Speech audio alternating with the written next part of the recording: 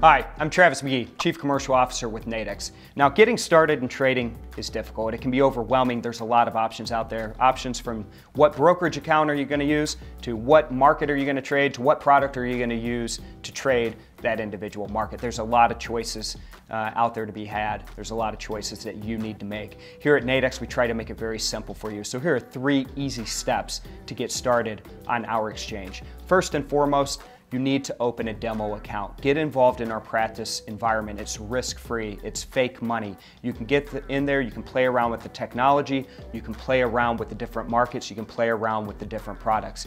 Get comfortable before you take that step into a live, real trading environment. Second is you need to choose the market that you want to trade. My recommendation is trade something that you know. Trade something that you're comfortable with. For example, if you follow technology stocks, maybe it's Apple, maybe it's Amazon, maybe it's Google, a product of interest for you may be that Tech 100 product at Nadex. As something that you know, something that you're comfortable with. If you're comfortable with commodities like gold and oil, trade gold and oil, get started there. But again, just make sure that you're making it as easy on yourself as possible by trading something that you already know, you have a little bit of knowledge about. And then finally, it's choosing one of the 3 products that we have at Nadex to trade that respective market.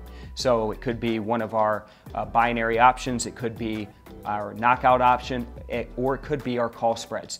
All 3 of those have distinct advantages, and we talk a lot about those 3 products in our Learning Center in very short videos and very short write-ups. So take the time to pop over into the Learning Center, learn a little bit about that product, and then again, go back in that demo environment in that practice account and give it a whirl. So open that demo account, choose that market that you already understand, and then finally, go learn a little bit more about the products and find the product that's right for you to take advantage of that market. So look forward to having you out there. Let's go, let's get after it.